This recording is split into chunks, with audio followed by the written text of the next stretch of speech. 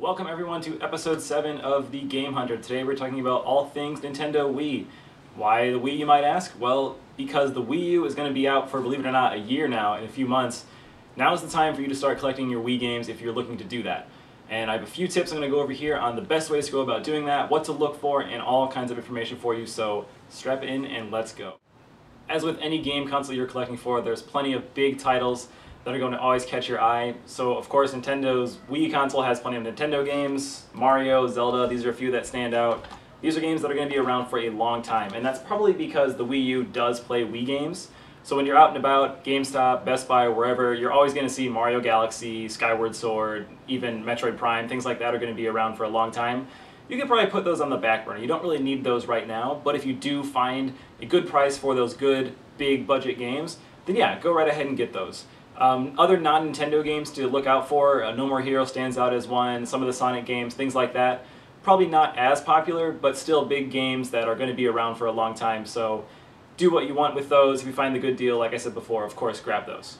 Now, more important to you right now for the Wii ending its cycle are some of the smaller games that still got a lot of publicity, but weren't as big as Mario and all of his friends. So those are the games that are the best to find right now. Right off the top of my head, Zack and Wiki is a great game.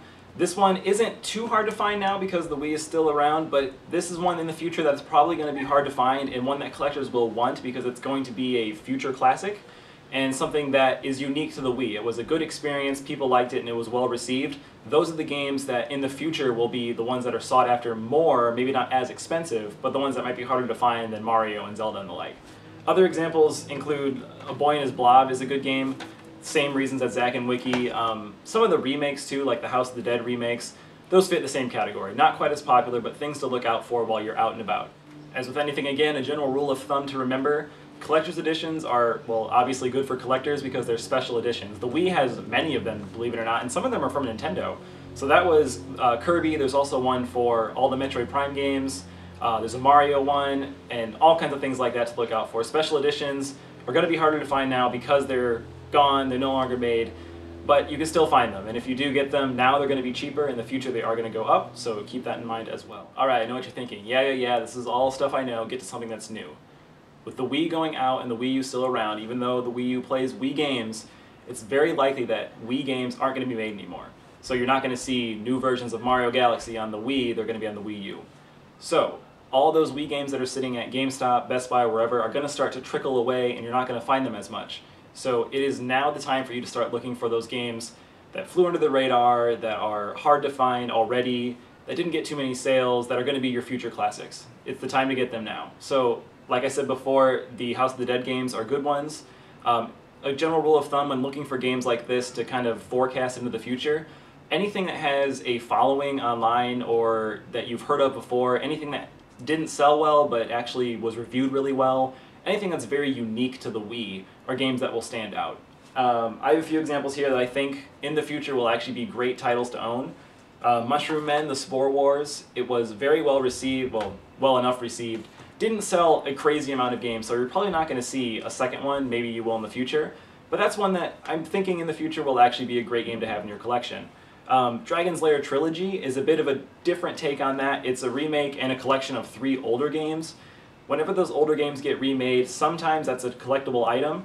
Dragon's Lair Trilogy I don't think were ever all together except maybe on the PC, so this is a unique find for the Wii. Games like that are the ones that you're going to want to look for all the time. Another good thing to keep in mind, anything made by a big publisher, Capcom for example, Sega, their games will attract crowds. Collectors sometimes want all Sega games or all of Capcom's, anything like that. Those are worthwhile games to look for, and the reason that you want them now is because they're just going to be gone in the future. You're not going to find them as much because GameStop won't stock them, you're not going to find them on Amazon or eBay, and if you do, they're going to be so hard to find that people are going to price gouge them like crazy. So even if you think, well, $4 is too much for this game, in the future it could be 10, it could be 20, it could be 50 if you're lucky and you already bought it. So definitely start buying those games now if you want them. Speaking of pricing of games, it's really hard to speculate the future of how all of this is going to break down.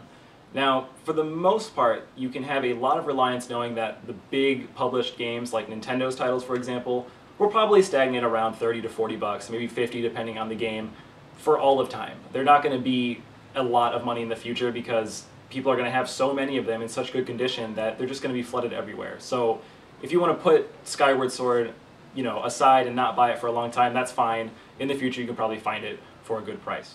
But some games will go up in price. Those games now that are $1, $2 at GameStop or online could be 10 or 15 bucks in the future. I mean, looking 15, 20 years down the road, they could be even more money. So that just goes with time and the scarcity of that item. Again, it's very risky. There's really no way to gauge what it'll be, but you might as well get it now as opposed to waiting later. And the sad truth of it is, a lot of games will actually still go down in price. So you might buy a game for 40 bucks, in the future it might only be $20. That's just the gamble that you take. Hopefully you get lucky and don't have to worry about that, but there are going to be some titles that will go down in price. And don't let it bother you or get you down or think that you did a bad deal and never collect anything ever again. It's just the way it goes. If you're smart about it, you'll probably make a lot of good choices that would even out anyway, and hopefully a lot of these games will actually stay the price they are or go up in price and you'll do even better. Okay, so now you know what games to look for, what games to pass on, what's the right price to buy, all those things. So now where do you want to buy them? If you're taking count, I've probably said GameStop in this video 3 or 4 times. The reason that is because they have a crap ton of games just sitting there.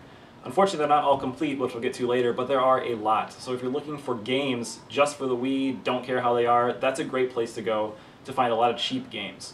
Also, check online.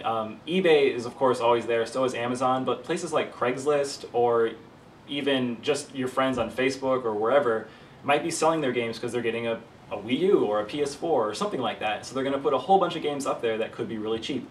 This is a great time to swoop in and start a collection, add more games, or buy games now to sell them later.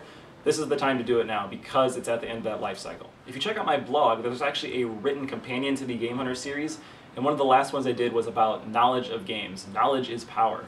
The more you know about a game or a game series, the more you can look for and try to find when you're out in the wild. So how do you learn about these things? Well, the best way is to either go to a store or go online and hear and see what people are talking about. If someone's talking about, say, Mushroom Man over and over again, that's going to be on your radar and you're going to want to look for that game because people know about it. That's a more popular game. If a game is related to a series, that's also something to keep in mind. So anything that features Mario will be a good game to have. A game that features Pac-Man is going to be a collectible game for people. So those are things to look out for when you're trying to learn about games. One of the best ways that I do it is by looking online through Wikipedia or other game sites like IGN, GameSpot, even GameStop's own site, seeing what games are related to the game that I'm interested in, and then looking for those and seeing if that's something that'll be fun for me. Personally, I try to only buy games for a system I'm not personally collecting for, or that are titles that I like. So RPGs, fighting games, things like that interest me. Other games, not so much, but it's whatever you want because it's your collection. Alright, so wrapping up, we're going to go over a few general ideas and things to keep in mind. The first being research and knowledge, like we just said. Because the games are flying off shelves fast or they're not getting restocked by used stores, things like that, getting your knowledge base down, knowing what to look for now is going to be saving you so many headaches in the future because you're going to have the game already and not worry about it. Also, for collectors looking to find things complete, actually finding them complete is going to be much harder to do even 1 year from now because those games are just not going to be coming back in with manuals or cases.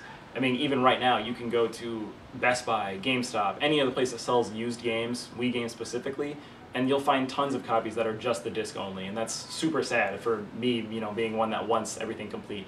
So try to buy them complete now because you're not going to get them later. And the last thing to keep in mind is just take a gamble. If the game is only a few bucks or if it's $1 or $2 more than you actually want to pay for a game that you're taking a gamble on, just buy it. I mean, it's only a few bucks and you might get lucky.